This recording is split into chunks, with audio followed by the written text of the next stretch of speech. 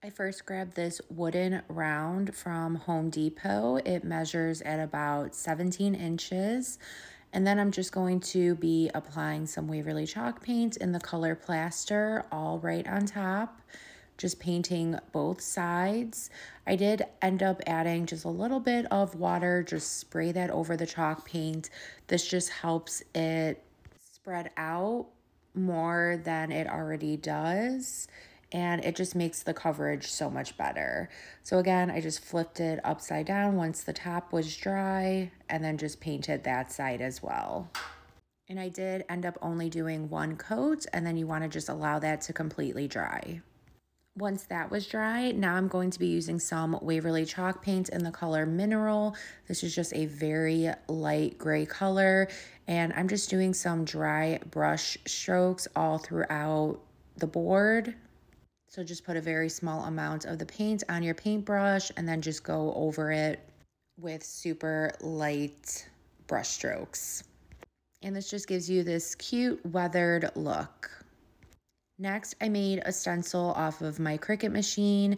So first things first, I did not weed it ahead of time. So I placed my transfer tape on top of the entire cutout, just scraping it on, making sure that the vinyl is completely adhered to the transfer tape, and then flipping it on its backside, scraping that to make sure that it is clinging onto that transfer tape, and then just taking the backing completely off. Do this slowly to make sure that all the vinyl is sticking onto that transfer tape.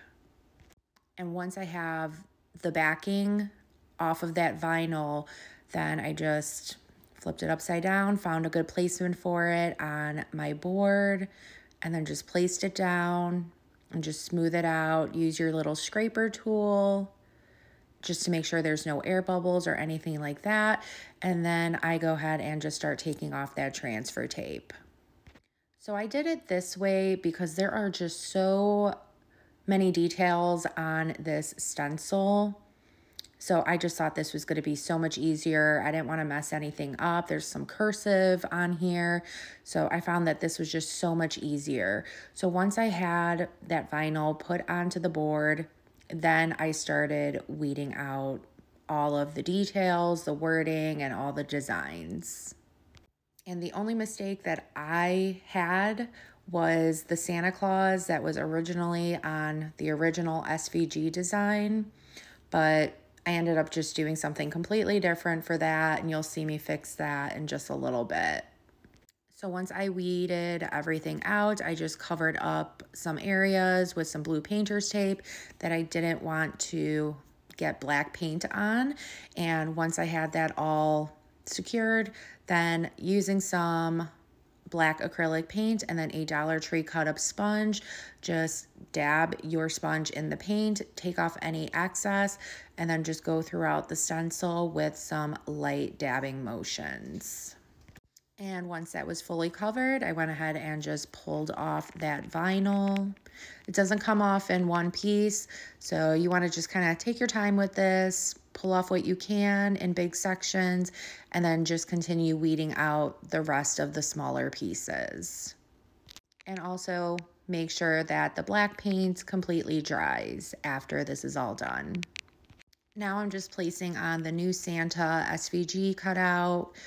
Again, just applying some black paint and then let that dry and go ahead and pull off that vinyl.